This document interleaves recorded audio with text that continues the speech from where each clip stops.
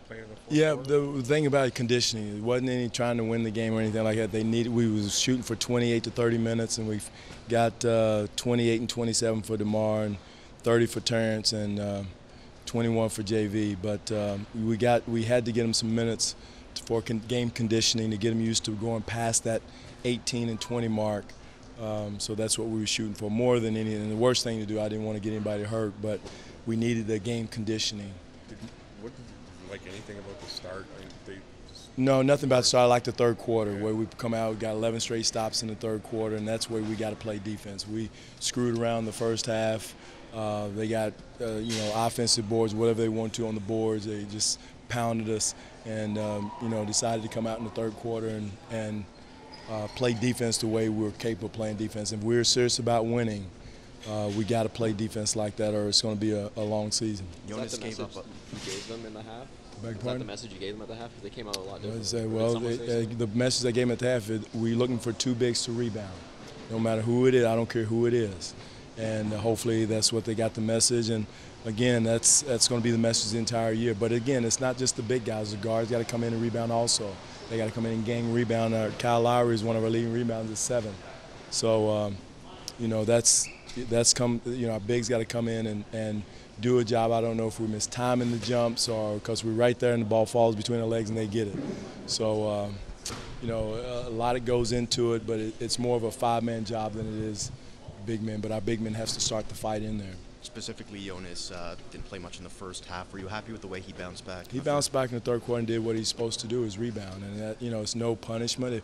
The key is his job is to rebound and protect the paint, and Amir's also. I thought he and Amir both came back in the third quarter and played the way they're capable of playing. And we got to have that. And again, it's not, the development is over. It's about production. And especially in the paint on the boards. Melo got off to that quick start. It seems like James kind of slowed him down a little bit. What were your impressions of him? James played one of his best games. He didn't score a point, and he played probably one of his most solid games, other than maybe a couple of ticky-tack fouls he had. But I thought he had, he had 5 rebounds and no points. But he played as probably as solid a basketball that wins.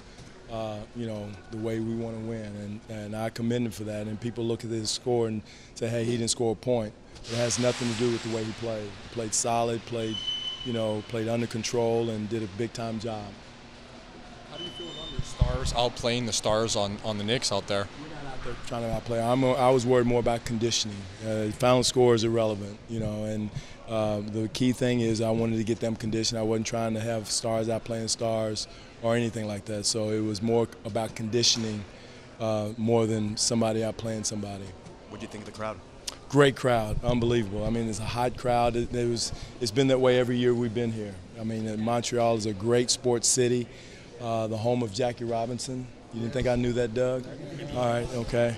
But this has a history of sports that's second to none, and has all the respect in the world. I have all the respect in the world for the sports acumen of Montreal. Did you think the crowd helped out in the final outcome of the game with that? It did. It did. It was a great crowd. We knew we had a home court. Somebody forgot to tell the Knicks that because they played well, and they're going to be a tough team. I mean, Carmelo's a tough player. When he gets going, there's not one person that can guard him. And, they just have an outstanding offensive team that once they pick up the triangle, it's going to be lights out because it fits them, and unfortunately for us, it fits them. Same old Lou Williams in the fourth quarter? Well, Lou played, again, wanted to get him some conditioning. He got his minutes in, his 19 to 20 minutes, and that's what we needed. We needed game conditioning. I mean, we beat each other up in practice so much, and then we've cut minutes back looking at different players and everything like that. So that was the only purpose of our guys playing extended minutes tonight, not trying to win a game or trying to – because exhibition, you can take this record and I can't say what I want to say, but, you do whatever you want to with the paper because the exhibition doesn't mean anything except for our conditioning and our timing and our rhythm that he gave us. All right? Thank you. Okay, thanks.